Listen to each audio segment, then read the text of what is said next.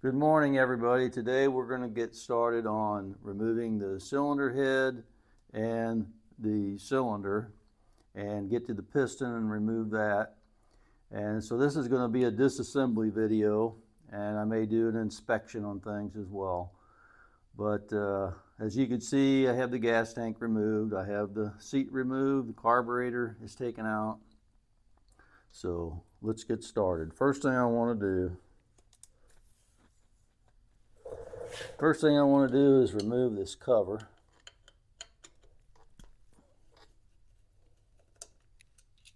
Three screws.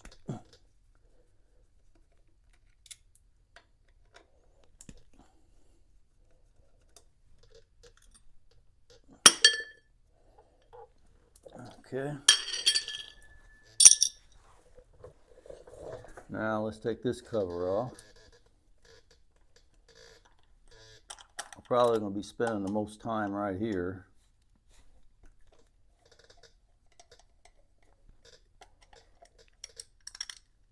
I do have my service manual with me just in case I need it. Alright, so now we have to remove the points. It says to remove the points and everything, but I'm going to try to leave those points alone.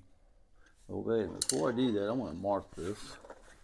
It says to remove the points first, but I'm going to try to take this whole plate off. And before I do this, since this is the timing, it's probably not going to be, I need to redo it anyway, but just to see, I'm going to put a little line with some white out right there. It's not much, but it'll give me a little reference point.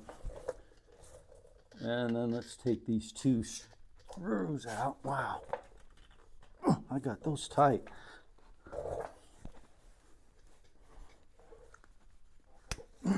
Wow.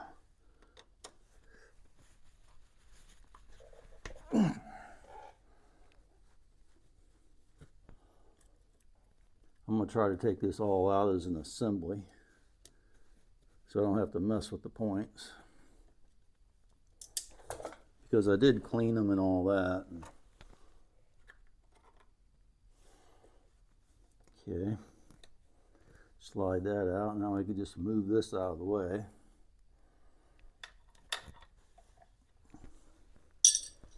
Okay, now we have to remove this in order to get this timing advance mechanism off of it.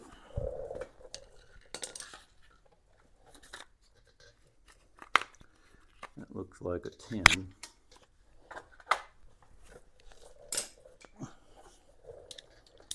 Maybe I can get this without holding the crank. I'll see.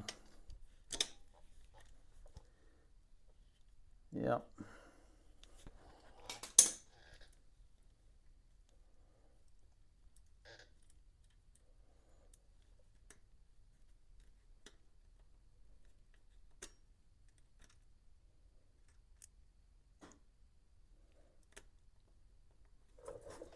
Alright, now that came out. Thought the whole thing was supposed to come out. There it goes. That's on the end of the camshaft.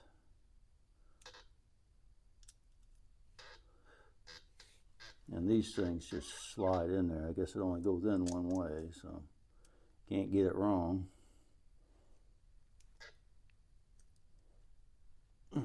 Well, I'll get that in there later. I have to open those things up. Put that to the side, put the bolt to the side. Now we're up to the camshaft. Okay. Now I think next we need to take this off.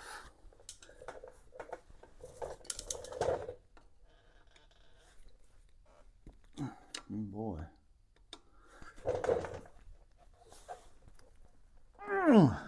Boy, them are tight.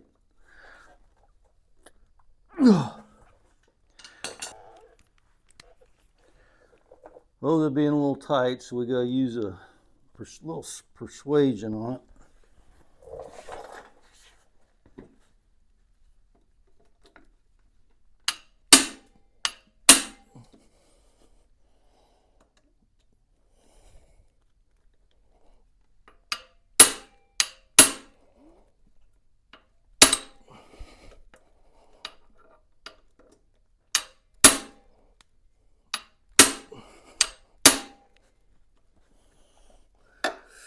Well, that doesn't fit in there too good. It's trying to strip it. That's why it's good to have a good assortment of tools when you're working on something.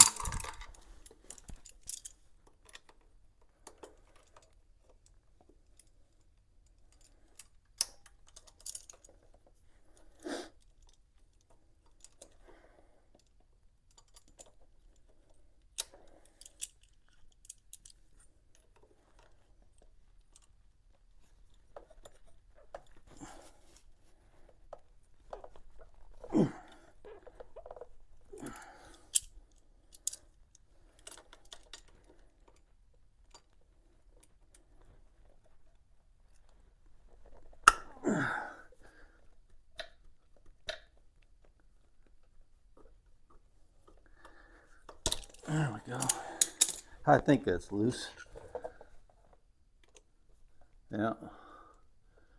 Ooh, that one was tight. They both were tight though. Yes, of course, I guess they need to be. I don't know if it's had thread locker on it or not. It might have. No. No thread locker on that.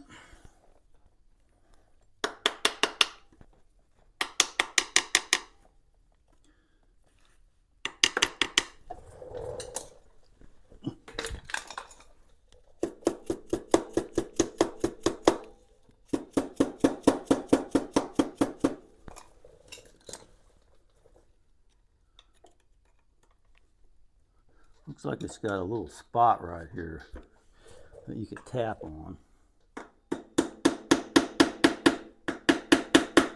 and break the seal.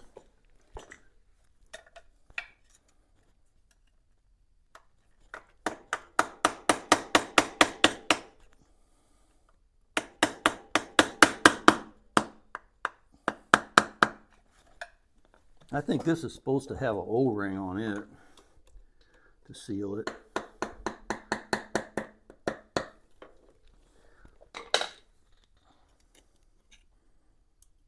Yeah, it's got a large O-ring all the way around it. In case you're wondering where the bike is made.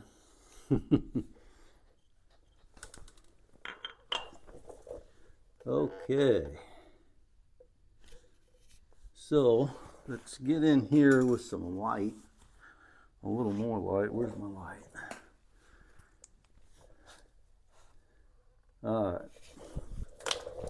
Alright, now I'm going to take these caps off so I can watch the valve movement whenever I turn the engine over.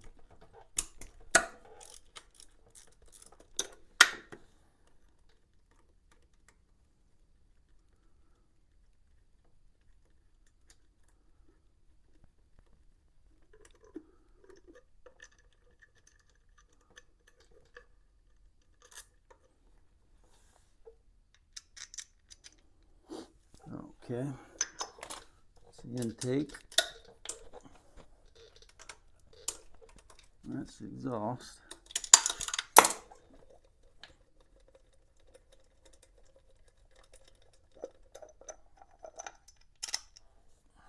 All right. Now on this side, I'm going to take the spark plug out because I don't want to have to deal with the compression. So a 13/16. Sorry, but my ratchet's kind of slipping.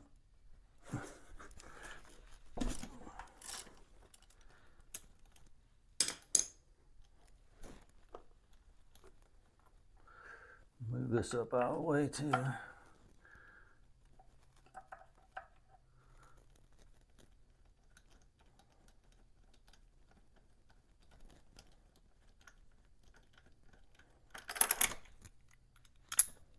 Okay, there's the spark plug. Got a little bit of oil on it. Okay, now this should turn over easily. I'm just going to watch the intake valve. Once the intake valve starts to move, I know I'll be getting close. The intake valve just went down. Now it's down all the way. Now it's up, so I should be getting close.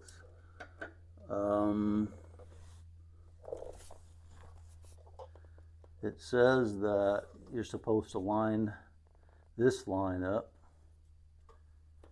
Let's see, which one was it on this?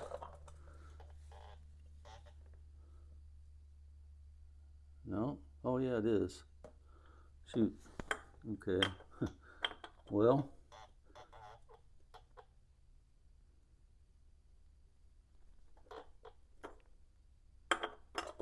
you're supposed to line your KL250 up with this notch right here. I guess I should have done that beforehand, but I can line this up and get an idea of where it was at. Let's see.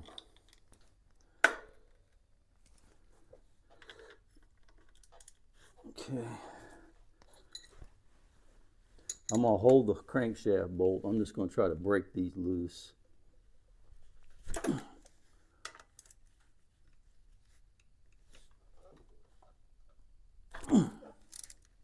Okay.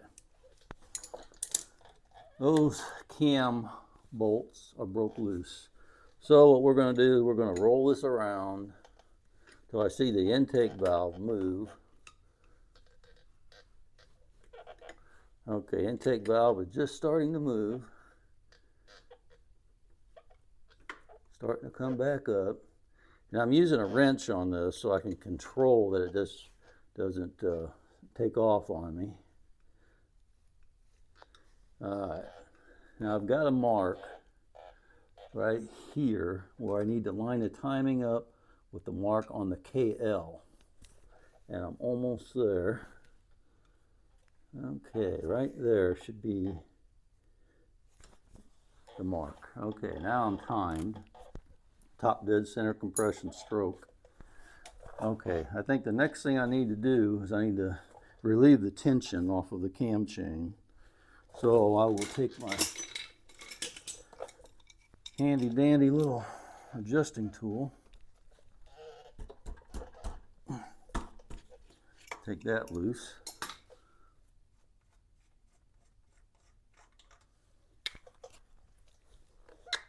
Okay, now this is the cam chain adjuster. So what we want to do, we want to loosen this.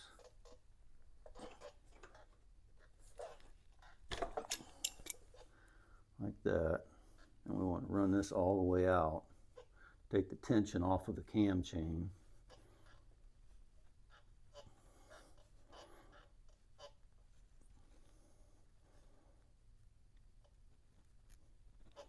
Should be getting slack in it.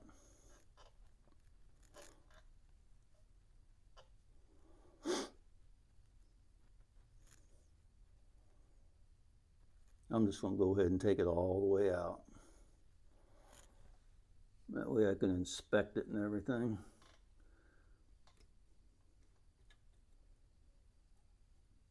And you guys might want to see what it looks like. So there's a cam chain adjuster. It's got a plunger on the end of it with a spring. As you can see, let me put this light up. As you can see, this rod goes all the way through the end of this adjuster. So when that pushes on that spring and pushes that rod, this, when it's adjusted correctly, it should be flush with the end of that hole. So that's the cam chain adjuster. Yeah, our chain is good and loose now. So let's take our cam sprocket off.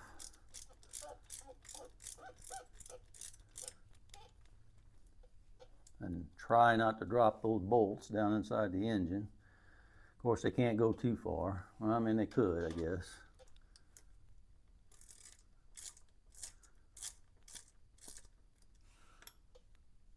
They'll go until they stop. Okay. So those two are out. Let's see if we can get this cam gear off of here.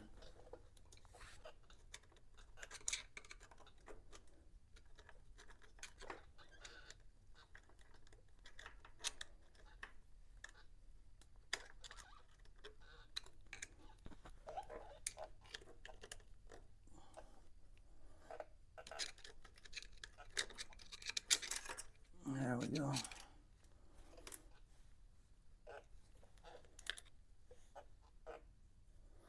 And as you can see, it has markings on it. It says KZ200 and KL250 marks. So, got that off.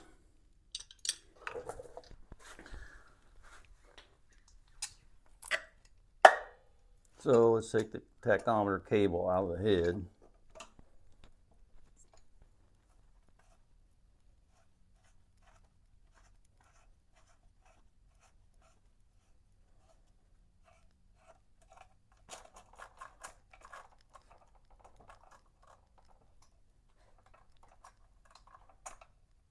There we go. Okay, well, let's see if we can pull the camshaft out.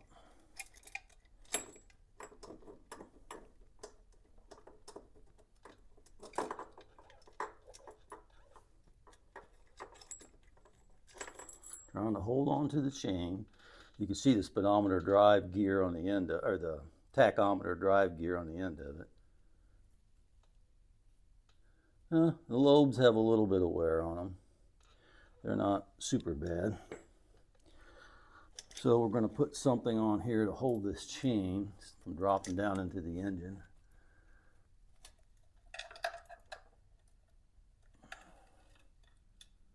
That ought to hold it for now. All right, now let's take this bracket off.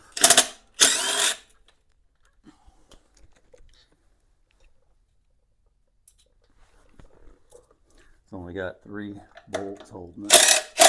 Oop, that's turning on me.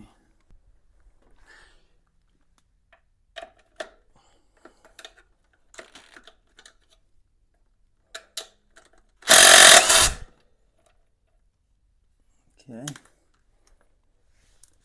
That one didn't have a washer. This one doesn't have a washer either.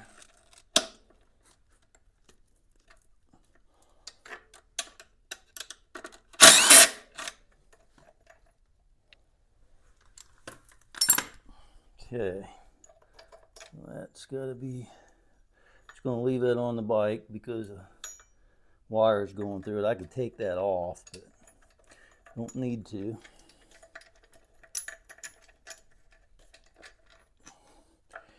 No sense in taking anything off that you don't need to. And there's the mount. Alright, so now we need to take this one, looks like a 10 millimeter down here at the bottom, off. And then there's just 4 head bolts the way it looks. I think those bolts go all the way down. I don't know how long. Surely they're not real long because it would hit coming out of there. I don't know. We will find out. Alright, let's take this out.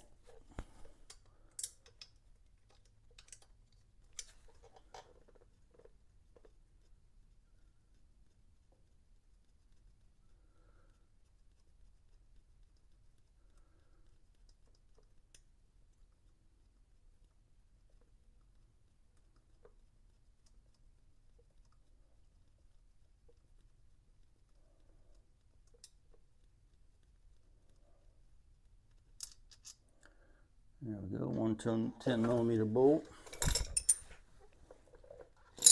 And then that looks like a 14. And we'll take these all loose.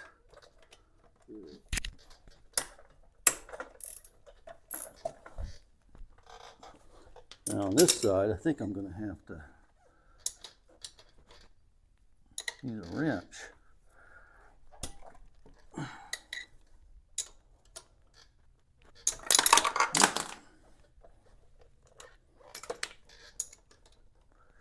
This side I'm going to have to use a wrench, looks like.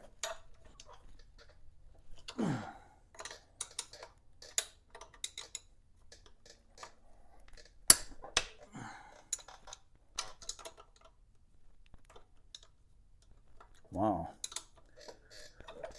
Just isn't much room in there.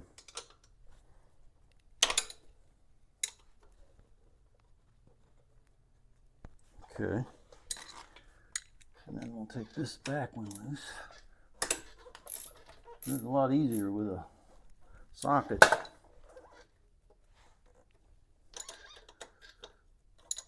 Might be able to get a short socket on that. I may have to. Let's see what I got.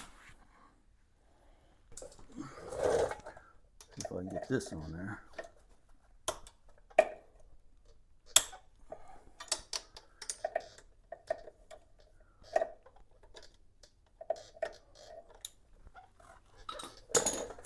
All right.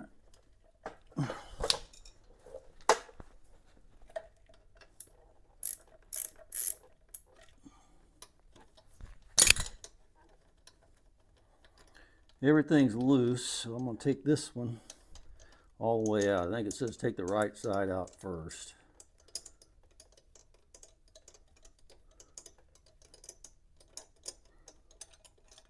Whew, look at them bolts. Holy cow, it does go all the way down.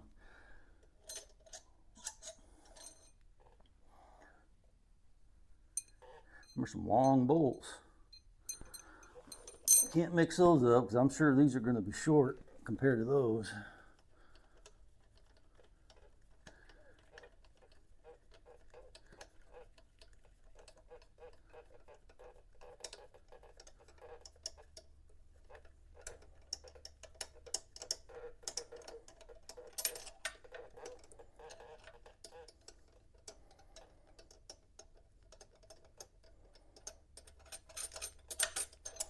Well, those aren't going to come out like that, so we're going to have to break the head free. So we got to come down here, I think right here, and try to pry this up a little bit.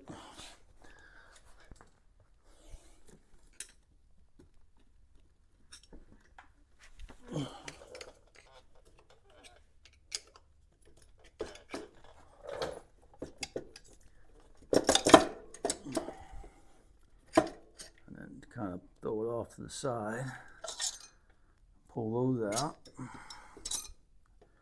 There we go. Those are long as well, same size. You just have to take them out in a little different method. Okay, so now this I have to hold on to as I take the head off.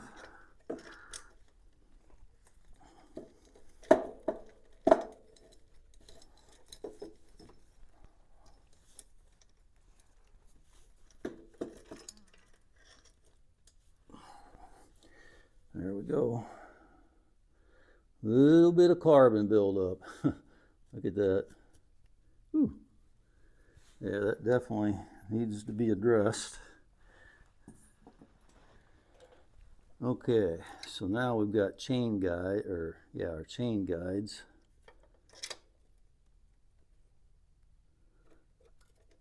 All right. So that booger comes off. Goes off that side. Now I got to pay attention that this drops down to a notch in the bottom of the motor, and this just sits in the top up here in the notch up here. Okay. Now this should just need to be broke free. Let's see what we got.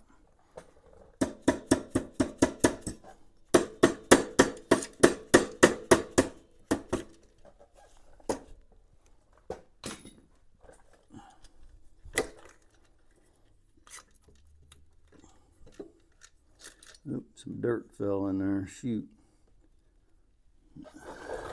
Let me get a rag. Hold this chain up a minute. Let's put a rag down here so we don't lose or get anything down there in the engine. Hopefully we won't get any dirt or anything in there.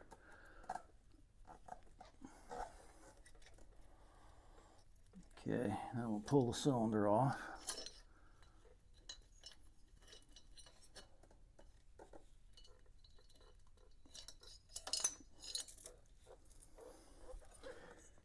Okay, now I'm gonna tie this thing up again so I don't drop it. There we go. Looks like this guide stays in the engine. It's probably got a pin in the bottom you have to remove. Well, I didn't have that piston all the way up, so I gotta go a little bit farther, I think.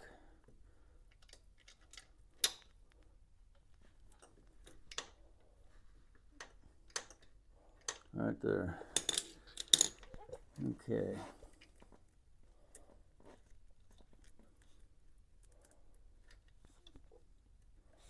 Now, put this down in here because we got to take these clips out. Get a little light on this here.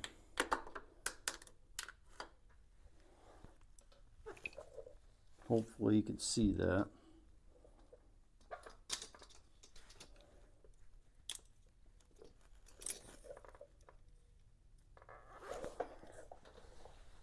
Okay, now we got to take this circlip out.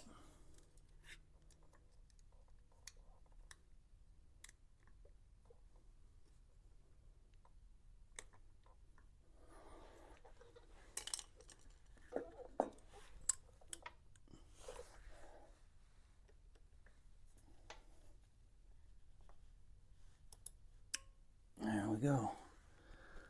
Easy as that. All right. Now I need to tap that pin out.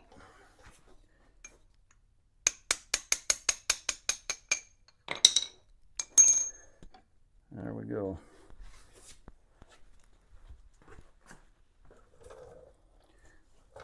Well, it looks like it's got a dome piston.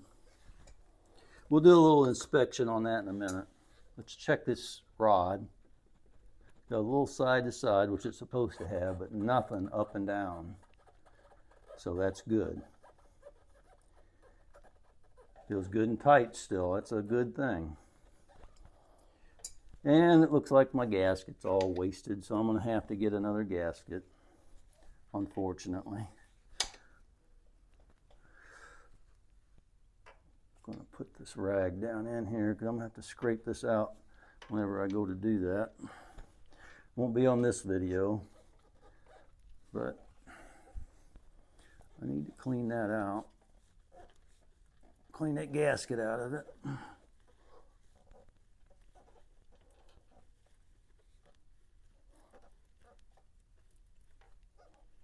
There we go. All right, let's do a quick inspection of our parts. This is the head. And as you can see, it's got a lot of carbon in it. It's got a pretty good hemispherical head on it. And it looks like the head's still good. Oh boy, it looks like this has got a O-ring right here. Or it's not really an O-ring, but a gasket right here. So I'm going to have to look into a top end kit. Looks like it's got an O-ring right here, some sort of a gasket. And it's got a dowel pin that goes right there and there, it looks like. Oh, but I don't see any cracks. I don't see any problem with the head other than it's carboned up. Let's look in the exhaust port. See what it looks like. Oh yeah. You see that down in there? See if I can get you closer. And it's all carboned up. The intake side, it looks good and clean. So the head doesn't look bad, just needs a little cleaning, a little disassembly. This is the cylinder. Now here's the two dowel pins I was telling you about. And the base gasket, part of it's still on there. And it looks to me like the cylinder's got quite a bit of wear. I was hoping that it wouldn't. It might be alright. I'm definitely going to hone it out and put my rings in it and check it. Looks like the head gasket is just a ring right here. That's the sealing gasket for the head, looks like. And the cylinders doesn't really look that scored or anything, so. Now let's look at the piston. And you can see how much carbon's on the head of the piston. That all needs cleaned off, but I can see right now what the problem with the oil consumption was. This bottom ring, this oil ring is collapsed, it's stuck. I mean, it's flush with the piston all the way around. It has no spring to it left whatsoever. Not like these compression rings. These compression rings still move and have compression in them. So there's a little bit of play in that, but there it goes on the oil ring. But it needs a new set of rings. Looks like the piston itself is in good shape. I don't think the skirts wore too bad.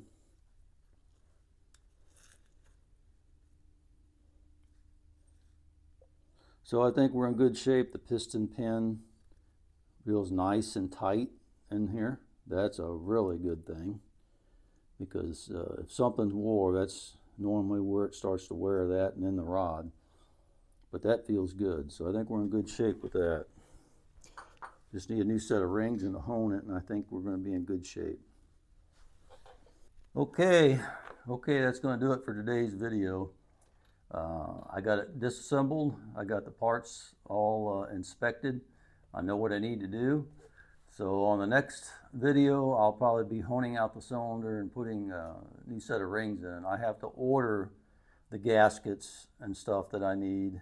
I have rings, which is a good thing, but I'm going to take the head apart and look at the valve seals, and I may have to order valve seals too. So I need to order that stuff. So it might be a little bit before I get back to this. But anyway, I'd appreciate it if you'd like and subscribe the video to my channel.